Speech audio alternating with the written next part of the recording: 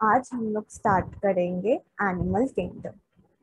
ठीक है, तो फर्स्ट हम लोग को एनिमल किंगडम को जानने से पहले हम लोग इसका क्लासिफिकेशन जानना पड़ेगा। ठीक है, तो फर्स्ट हम लोग पढ़ेंगे what how are animals classified.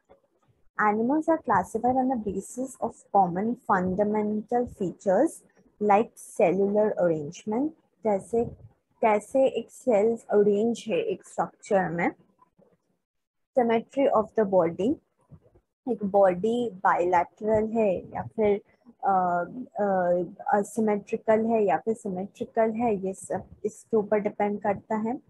कोलियम एक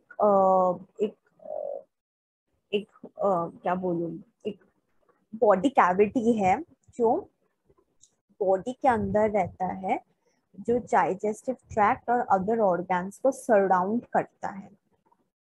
ठीक है, इसके प्रेजेंस और एब्सेंस के ऊपर डिपेंड करता है।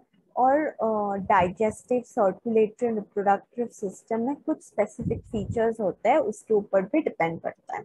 ओके, फिर है सेलुलर लेवल ऑफ ऑर्गेनाइजेशन।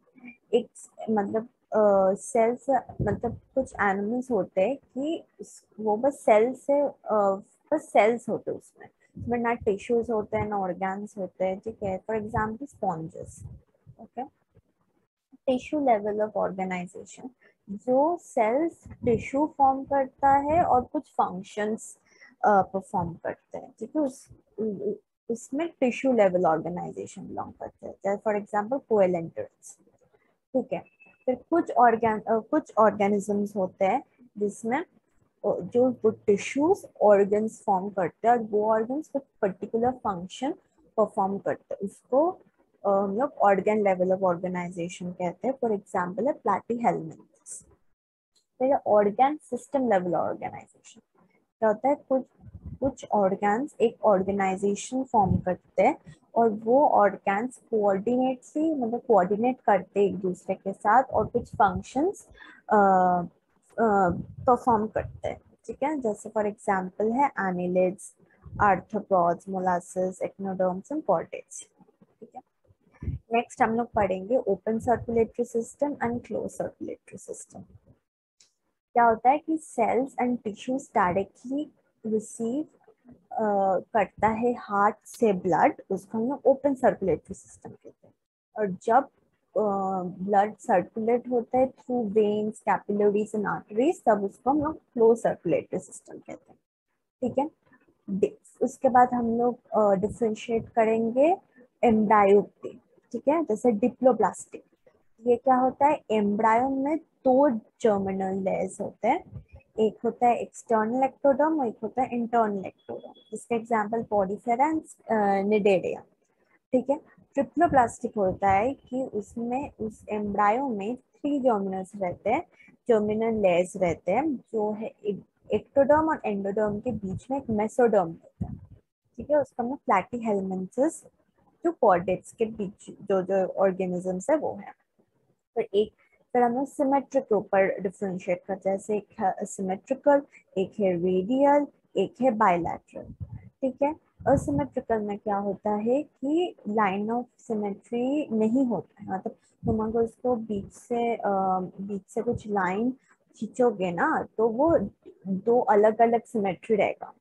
ठीक है, रेडियल सिमेट्री होता है कि अगर कोई भी प्लेन तुम सेंटर से पास करो तो वो 2 सिमेट्रिकल हाफ्स में डिवाइड होता है।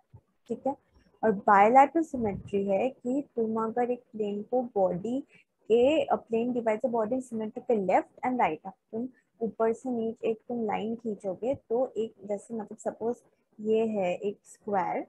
ठीक है, एग्जाम्पल दे रही हूँ मैं फॉर हाँ, तो तुम अगर इसको ऐसे खींचोगे ना, मतलब ये लाइन स्ट्रेट नहीं है लेकिन अगर स्ट्रेट लाइन खींचोगे तो इक्वल हाफ्स में ये दोनों पार्ट डिवाइड है। ठीक है, उसको हम लोग बायलैटरल सिमेट्री कहते हैं। ठीक है, अब हम लोग करेंगे क्लासिफिकेशन ऑफ एनिमल्स। देखो, किंगडम है एनिमेलिया जो है मल्टी सेलुलर, और लेवल ऑफ ऑर्गेनाइजेशन एक है सेलुलर और एक होता है डिवाइड होता है टिश्यू ऑर्गन और टिश्यू ऑर्गन और ऑर्गन सिस्टम। सिमेट्री में डिवाइड होता है। सेलुलर कभी भी सिमेट्रिकल नहीं होता है, तो ये हमेशा असिमेट्रिकल होता है। और टिश्यू और ऑर्गन या ऑर्गन सिस्टम में होता है रेडियल, एक है बायलैटरल। ठीक है, एसिमेट्रिकल हो गया। अब है बॉडी कैविटी और कोइलम। ये एक्वाकोइलोमेट होता है, ठीक है, जिसका फाइलम है पॉरीफेरा। ये है ये रेडियल में एक्वाकोइलम मेट होता है, जिसमें आता है कोइलेंटरेट एंड सेटेनोफोर। एक होता है एक्वाइलोमेट जो बायलैटरल एक्वाइलोमेट होता है, जिसमें आता है प्लैटीहेल्मिंथेस। स्यूडोकोइलोमेट होता है, एक होता है एस्केल्मिंथेस। और कोइलोमेट में होता है एनेलिडा, आर्थ्रोपोडा, मोलास्कस, एचिनोडर्माटा, हेमिकॉर्डाटा और एक है कॉर्डाटा। ठीक है, अब हम लोग पढ़ेंगे पॉरीफेरा। ये मरीन और symmetrical with cellular level of organisation. ये मरीन मतलब कि पानी में रहता है। इसका food intake, gaseous exchange, excretion सब वाटर के थ्रू होता है। वाटर पोर्स के अंदर चला जाता है, पोर्स को कहते हैं ostia, and goes out through ऑस्कलम via central cavity known as स्पोंगोपोएट। ठीक है, स्पॉन्जोपोएट is lined with sales, collar sales और कोएनोसाइट्स। ठीक है, इसमें इंट्रासेलुलर डाइजेशन होता है। इंट्रासेलुलर डाइजेशन का मतलब होता है सेल्स के अंदर डाइजेशन होता है। ठीक है, body skeleton is made of spongin fibres और स्पिक्यूल्स। बॉडी स्केलेटन का मतलब है जैसे ह्यूमन बॉडी का स्केलेटन बोन से फॉर्म होता है, इन लोगों का स्पॉन्जिन फाइबर और स्पिक्यूल्स से फॉर्म होता है। Sponges are hermaphrodite. ठीक है, reproduce sexually by fragmentation and sexually by the formation of gametes.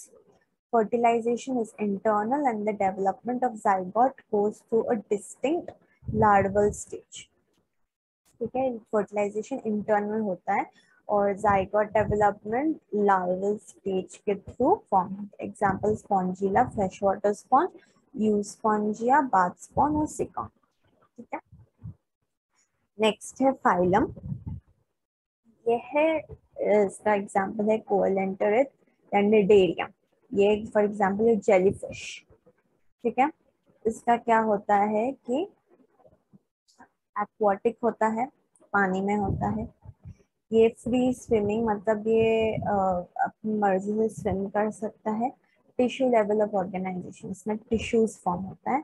Diploblastic मतलब इसके दो एम्ब्रायो के दो जर्मिनल सेल्स हैं, एक है एक्टोडर्म और एक है endoderm.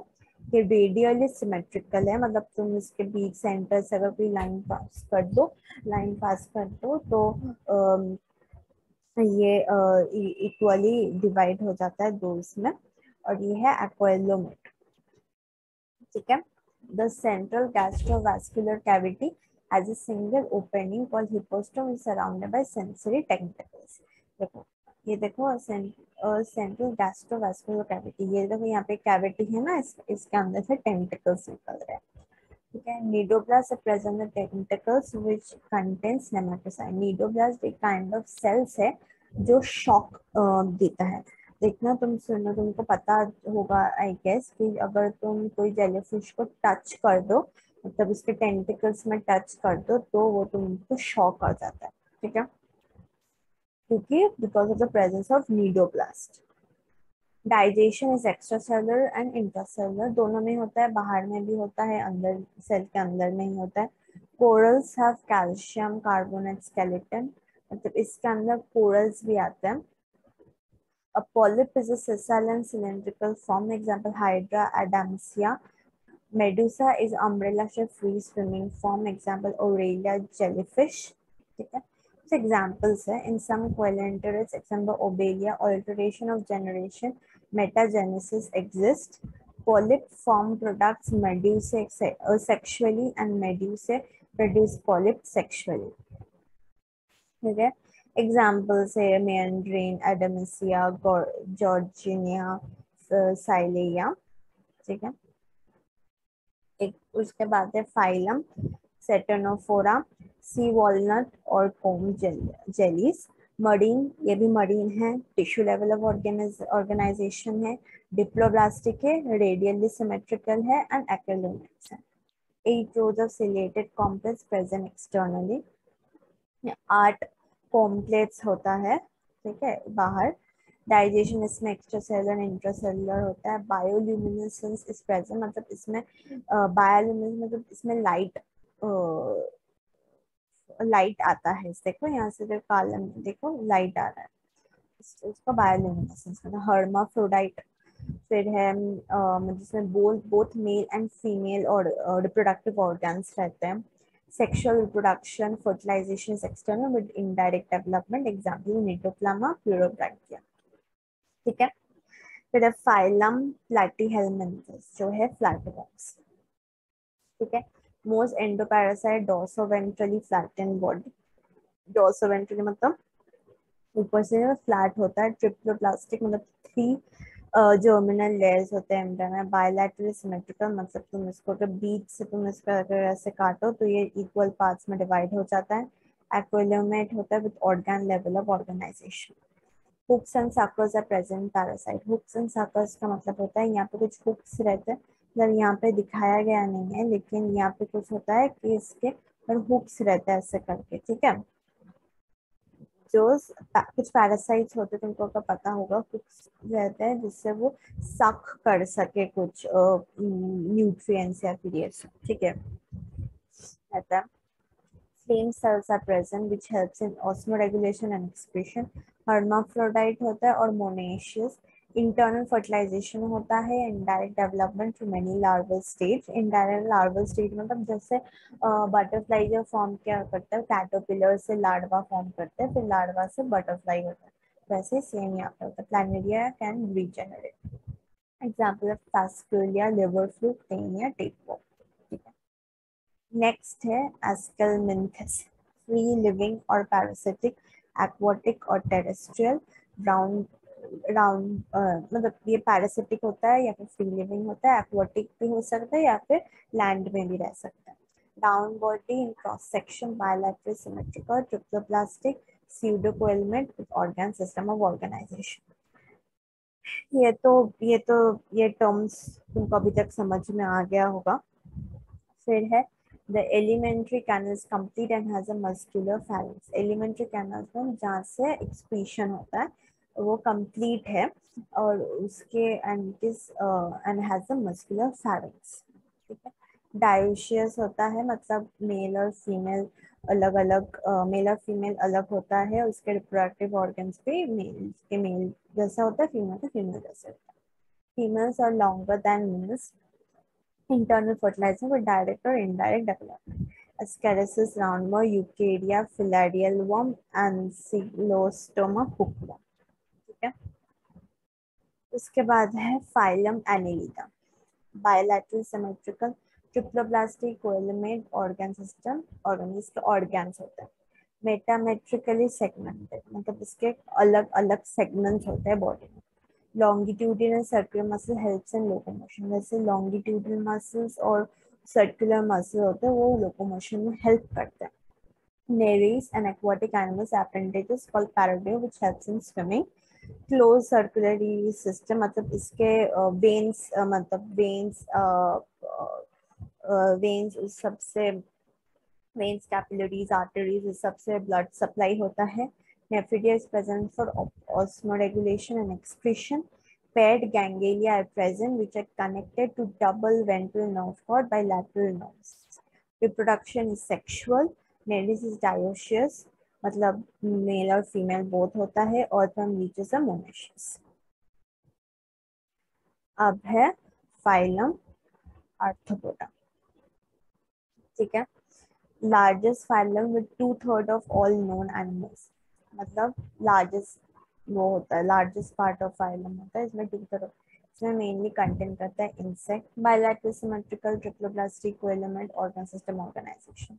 Body is covered by चिटिनियस exoskeleton, ठीक है. Catfish property of the group is jointed legs. Okay, their body can depend on region. एक होता है हेड, एक होता है थोरैक्स, एक होता है एब्डोमेन. थोरैक्स होता है चेस्ट पार्ट को थोरैक्स बोलते हैं, एब्डोमेन होता है पेट के पार्ट का abdomen. Respiration is by trachea, Gill, book gills, book lungs. The circular system is open system मतलब ब्लड से डायरेक्ट हार्ट से डायरेक्ट ब्लड सप्लाई होता है. स्टैटोसिस बैलेंसिंग ऑर्गन्स आर प्रेजेंट, मतलब एक कुछ ऑर्गन होते हैं जो इन लोगों को बैलेंस करने में हेल्प करता है. आईज आर सिंपल और कंपाउंड. मालपेगिया ट्यूब्यूल्स होता है help in excretion. Mostly direction ओविपेयर्स and fertilisation is intern. Example है बॉम्बिक silkworm, vector बीजम like Anopheles, Aedes, tulips, living fossil, Venus, केव. इसके बाद होता है मॉलस्क का, जो एग्जांपल है स्नेल, ऑक्टोपस, फिर स्क्विड. इसको कहते हैं bilaterally symmetrical ट्रिप्लोप्लास्टिक कोएलेमेंट organ system organisation. Unsegmented body covered with career cell, मतलब इसके बॉडी डिवाइड नहीं कर सकते. देखो इसको तुम इसके डिवाइड कर सकते हो नहीं, करोगे तो मर जाएगा. ठीक है. और देखो कैलकेरियस शेल, इसको जो शेल होता है ये कैलकेरियस मतलब कैल्शियम से बना होता है. Distinct head, muscular foot and the whistle hump is present. Respiratory and excretory functions and executed by feather-like gills. feather-like gills होते हैं, उसको एक्सक्रीशन रेस्पिरेशन में हेल्प होता है और एक्सक्रीशन में भी हेल्प होता है. The radula is a rasping organ for feeding. Their dioecious oviparous with indirect development. Pila, apple octopus, loligo, sepia, inculcates examples. इसके बाद है Echinodermata. Adult radially symmetrical, larvae bilaterally symmetrical. Triploblastic and coelomate. Endoskeleton of calcareous ossicles. The mouth is present on the ventral side and anus on the dorsal side. Ventral side मतलब ये ऊपर, ठीक है, यहाँ पे माउथ फॉर्म रहता है, और एनस मतलब जहाँ से एक्सक्रीशन होता है वो इसके पीछे वाले पोर्शन में होता है. ठीक है. The characteristic feature is the presence of water vascular muscle which helps in feeding, locomotion, respiration. Since ये water में रहता है ज़्यादातर, तो इसलिए क्या होता है, इसमें water vascular system रहता है जो help करता है उनको feed करने में, locomotion करने में और respiration में. Dioecious होता है external fertilization with indirect development. ठीक है. नेक्स्ट हम लोग पढ़ेंगे हेमाइकोडाटा. Presence of stomachode, a structure similar to the notochord. Bilaterally symmetrical triploblastic coelomate organ system organization, cylindrical body with a proboscis, a collar and a long trunk. Gills are present, the circulation is open type. Proboscis gland works an excretion organ. Dioecious external fertilization with indirect development. Example है बैलंक्लोसस सैक्रोपिया. ये एक एक करके इन लोग का धीरे धीरे excretion, फिर लोकोमोशन, इस लोग का जो फंक्शन होता है वो धीरे धीरे इम्प्रूव कर रहा है. ठीक है. तो इसलिए इतने सारा फाइलम. ये कॉर्डाटा नेक्स्ट वीडियो में ये कॉर्डाटा पढ़ाया जाएगा. Thank you.